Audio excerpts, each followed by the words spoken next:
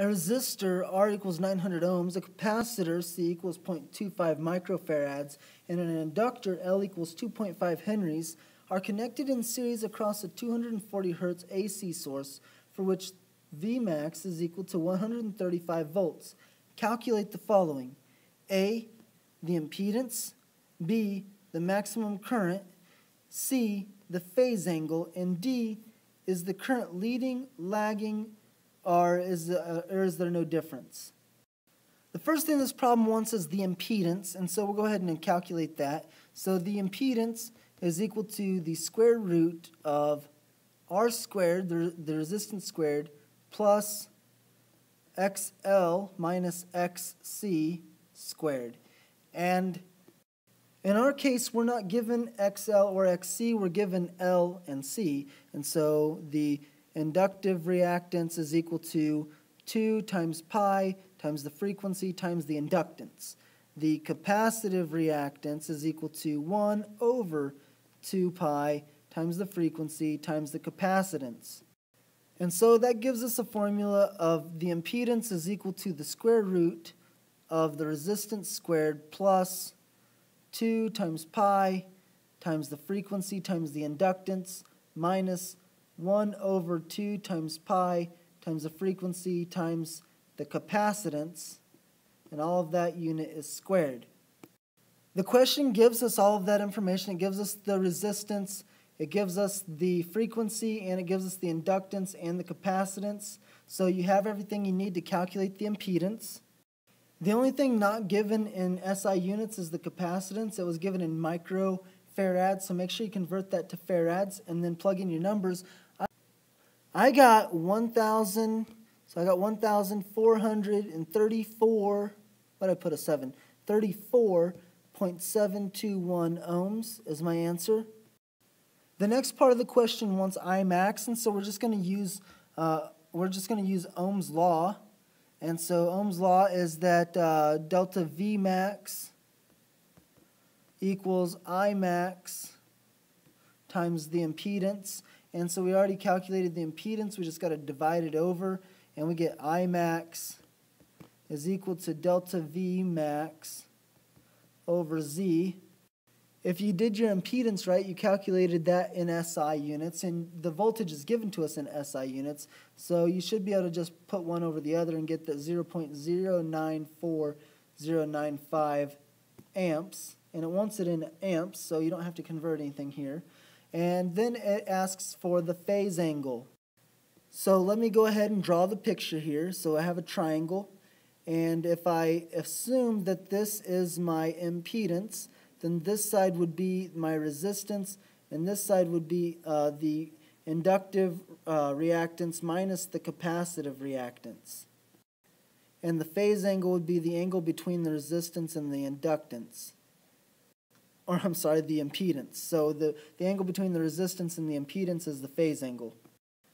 So because you already know the impedance and the resistance, you can use the cosine. Now the textbook defines this phase angle. It defines it as XL minus XC over R is equal to tangent of the phase angle. So that's saying the opposite over the adjacent is equal to the tangent of the angle. Yeah, that's the same thing as saying that that R over Z is equal to cosine of the angle. But I'll leave it up to you. You can do it either way.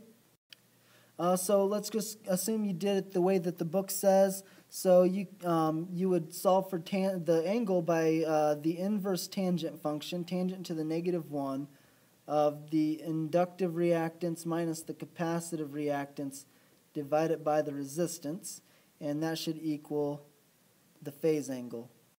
But again, you weren't given the inductive or capacitive reactance in the problem, so you have to substitute just like we did above, and you get that the inverse tangent of 2 pi f times L minus 1 over 2 pi F times C divided by the resistance, and that will give you your phase angle. I got a phase angle of 51.148 degrees. The last part of this question asks if the current is leading or lagging behind the voltage. And so I wanted to take a couple of pictures from the actual textbook and show you. This is from the Saraway and Vool College Physics textbook. And what you see here is, I'm going to zoom in on it. So right here, it gives various examples. We have in our question an RLC circuit. So we have one of these two, or we have this circuit rather. And so it tells us what the phase angle is depending on the capacitive and inductive reactance. If the capacitive reactance is greater than the inductive reactance, then our phase angle is positive. If the capacitive reactance is greater, in this case is less than, if it's greater than, then we have a negative phase angle. And so the direction of our phase angle will tell us if the current is leading or lagging behind the voltage. And that comes from over here. So what you see here is we have the voltage across the resistor, the voltage across the inductor, the voltage across the capacitor, and the voltage. And this is just showing what happens to the voltage. So whenever you have a voltage resistor, the voltage is in phase with the current. So you would draw all your current peaks right here, and we'll just pretend that this is our current. All of our current peaks would be in line. But whenever you add an inductor, all of a sudden, whatever the current is ahead, or the voltage is ahead of the current. And so you would say that when there's an inductor, the current lags and the voltage leads. So current lags, voltage leads. And we would say whenever there's a capacitor, so what you'll notice is all of a sudden the peak of my voltage is out here. So I get a peak in my current way before I get a peak in my voltage. So the current peaks first, so it's leading. So if we were to be able to put some kind of a paper across here and lay it over here, which we would follow this and see that this is going up way before this gets to the top. So we would say that this is leading. And then this starts going down, and then in a few minutes later that starts going down. And so that's what I mean by the current lags and the voltage leads, or the voltage leads and the current lags. In the case of a capacitor, the current leads. So current equals leading, voltage is equal to lagging. Then when you have both capacitors and inductors, then you have to say, well, which one has the greatest effect? And you can't just take the capacitor and the inductor. You have to take the part that the current is dealing with, which is the capacitive reactance, and the inductive reactance. So that tells you basically the relative resistance of each one. So if the capacitive reactance is having the biggest effect, then we'll get the capacitor effect. If the inductive reactance is having the biggest effect, we'll get the inductive effect. And so the current, in which I put current as a C, I know that current is I. I'm just abbreviating. Very poor to do in physics. So we literally just have to say, is the inductor greater than, less than, equal to, is the inductive reactance greater than, less than, or equal to the capacitive reactance? And we can get that just by looking at our phase angle. So you saw over here, if it's positive, if it's negative. So if it's positive, then the capacitive reactance is less than the inductive reactance. And so we're going to get a greater inductive reactance, and so our current is going to lag.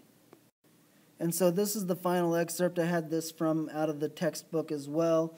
You can read through it. It basically says the same thing that I said, but it says it in regards to the voltage rather than the current. So whatever the voltage is doing, if the voltage is leading, the current is lagging, and if the voltage is lagging, then the current is leading.